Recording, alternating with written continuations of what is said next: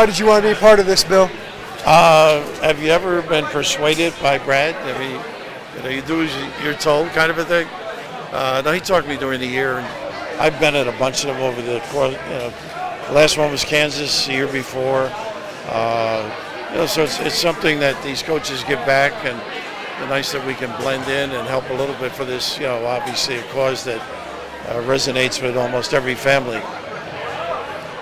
What did you make of Illinois this year and what they've become under Brad Underwood? I remember when he got the job, we have a mutual friend, he may have mentioned it earlier, Jim Kerwin, who actually was the head coach at Western Illinois. And so I sort of knew him. And maybe the first year or second, I'm not sure, he was saying he wants to be consistent like Michigan State at that time, like bring credibility to the program and be a factor nationally, and obviously he's achieved that. This year was a great run.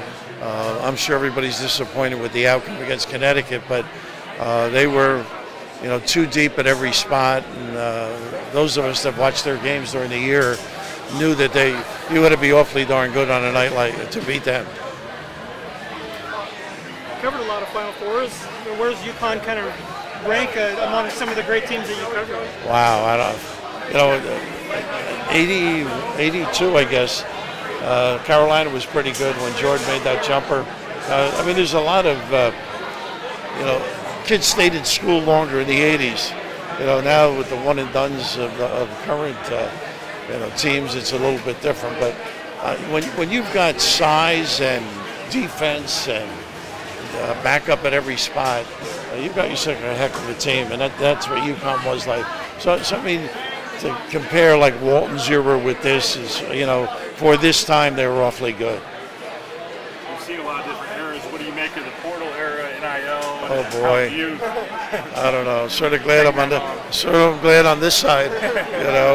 I just think it's it's mind-boggling for older people that have been in basketball, and if you want to stay in it, you've got to jump in and give it the best shot you can. Speaking of guys who've been around, right, Lauren? And I think that's what guys have done. Mike Bray a couple of years ago said, look, we all may not like it, but if you want to coach, you better do it. And I think that's the way everybody's approached this thing. And, it's a free market, and, kids are in an aggressive position, basically. Whether it's in your program or trying to attract somebody, that's the kid and family decision.